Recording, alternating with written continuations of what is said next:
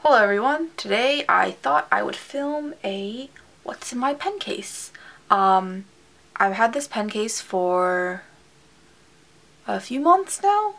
I only got it at the start of the school year, so it's not very old, but you can see there's already some like wear and tear. I got it from Target.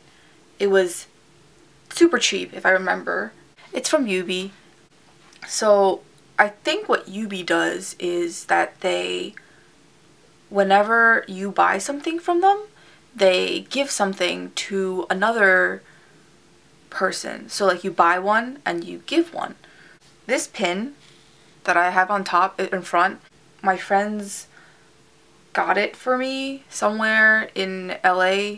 The story is that I had gotten injured and they just decided to be nice and get me something that's like a feel well better present.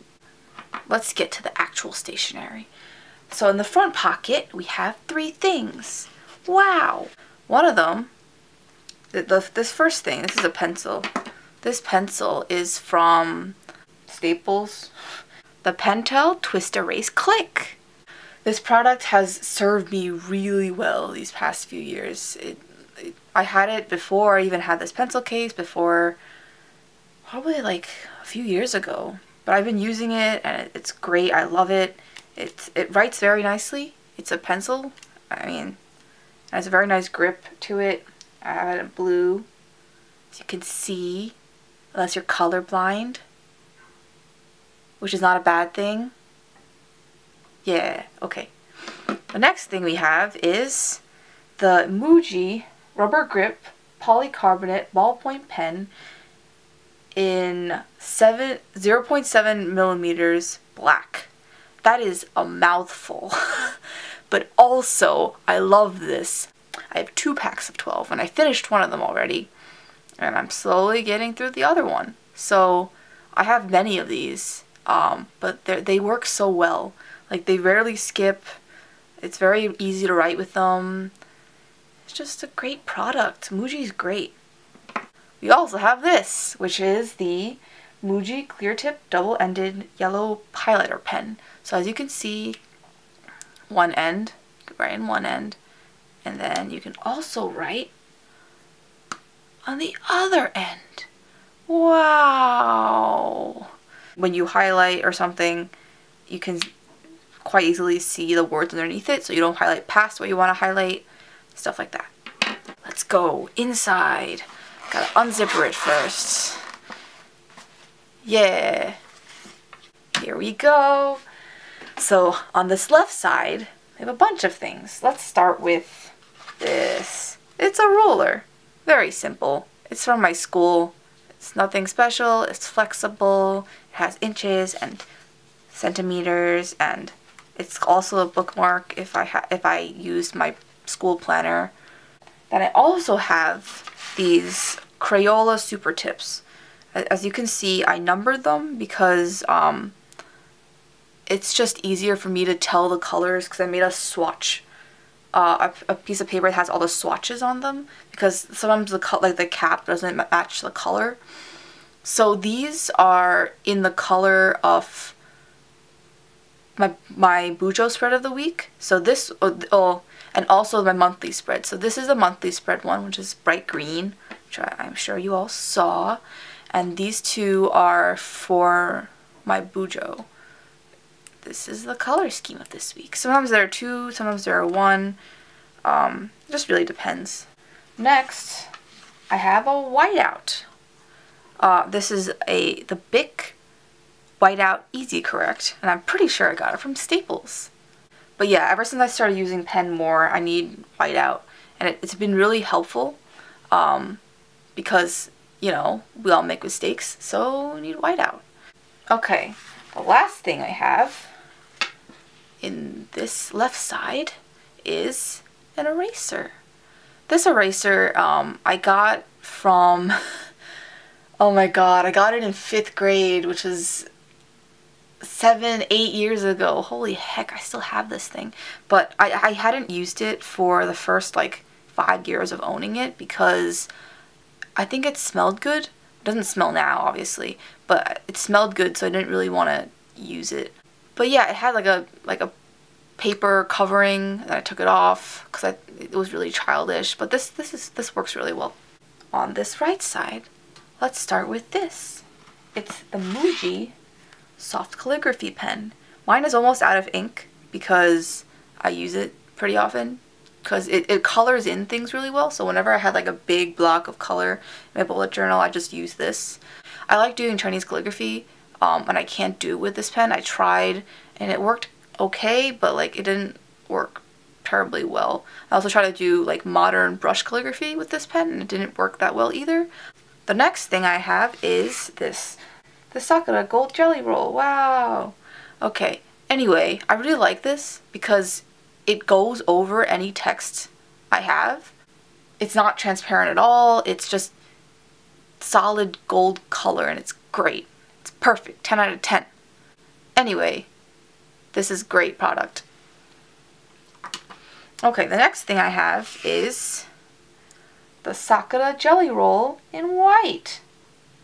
This is, I'd give it 8 out of 10 because sometimes it's too transparent. Like when I color with the Muji soft calligraphy pen, sometimes I want to write over it in white, but it's sometimes really transparent. That's my only problem with it. Otherwise, it's great. Sometimes I use it for whiteout because I have like finer whiteout areas. But yeah. Oh, dropped it. Oh no. Okay, so the next products we have are these two, which I want to do together because they change in color every week. This one is the Muji gel ink ballpoint pen in 0.5. This is the teal color, I think. I don't think they have names, but anyway, I call it teal. Usually this is in the color of the week. This week's color, as you saw before, is blue and yellow, and I don't know why I didn't change it. I like these a lot, just because of the color variety, and also because they're good quality pens, because Muji knows what they're doing. Muji knows what they're doing! But yeah, this is from the 12-pack. Okay, the next thing I have is this zebra mildliner. It's a zebra double-sided mildliner, to be precise, and it's from the pastel set. As I said before, this is also in the color of the week, so it should be blue, but it's not, because I don't know what I'm doing. Yay! These bleed through like hell. I mean, the color choices are great. I love the aesthetic. Look at this aesthetic, but they just bleed so much. The next thing I have is the Tombow Fudenosuke brush pen in the soft variety. I really like this to do brush lettering and stuff like that. I have the hard one too, but I prefer the soft one. But yeah, this works. It's a really good, like, I'd say it's a good beginner one because I'm still a beginner, and I find it really workable. The next things I have, these are sometimes in there, sometimes in here, sometimes not. It's the Sakura microns in 01 and 005. These are my art pens, so if I'm in an artistic mood, I will keep them with me, but usually they're not in here. These are really good. I know some friends that use it just for bullet journaling, and they really like it for that. So if you are looking for something more pricey, give this a whirl. The last thing I have in this inside area is something you can't see right now. They're Post-its. So yeah, Post-its. Okay, on to the back. So the last thing I have for you all is a scissor. I always have scissors with me because sometimes I also keep washi tape in this back pocket, so I need to cut that. But also I found that it's really useful because sometimes people need scissors and they don't have them. And I'm just like, wait a minute, let me get my scissors out. And then I run to my backpack and get this out, and then get my scissors, and they're so happy, and they're cheering, and they're naming me President of the United States, and it's great. I doubt Donald Trump carries scissors in his pencil case. And as I said before, sometimes I keep washi tape in here, but I don't have any right now. this is my pencil case. It's adorable and I love it very much, and it's very useful because I used to not have a pencil case for the longest time. Since 6th grade I didn't carry a pencil case with me. I just use a plastic bag or just the pocket of my backpack or just a side pocket where you're supposed to keep the water bottles and stuff, and because I didn't trust pencil cases for the longest time. Sad pencil case story. I lost one of my pencil cases in 6th grade, and I had spent so much time building up all the things in there that I didn't feel like it was worth it to try and rebuild it.